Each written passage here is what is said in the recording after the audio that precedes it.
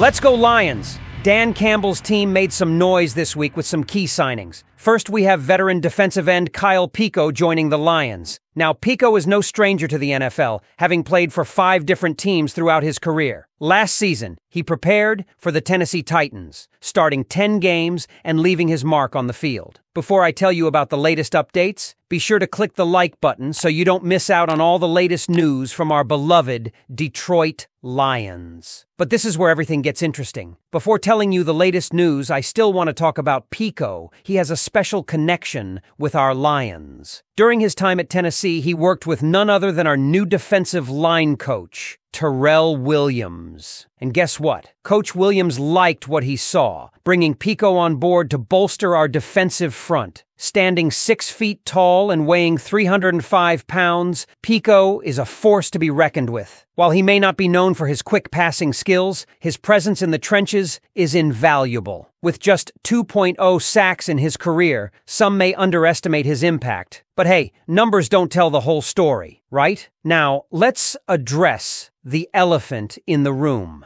Our defensive tackle situation. With some key players recovering, including DJ Reader, we needed to bolster our lineup, and that's where Pico comes in. Sure, he won't light up the stat sheet, but his experience and grit make him a valuable addition to the team. In his career, Pico racked up 56 tackles for loss, 2 sacks, and even managed a few passes defended. Not bad, huh? As we prepare for organized team activities, Pico's arrival couldn't come at a better time. He's ready to roll up his sleeves and work alongside other Lions. So what do you think, guys? Are you excited to see Pico in Honolulu Blue? Do you think he will have a big impact on our defense? Leave your opinion in the comments below. And hey, if you like this update, don't forget to hit the like button and hit subscribe for more Lions news and analysis. Until next time, one pride.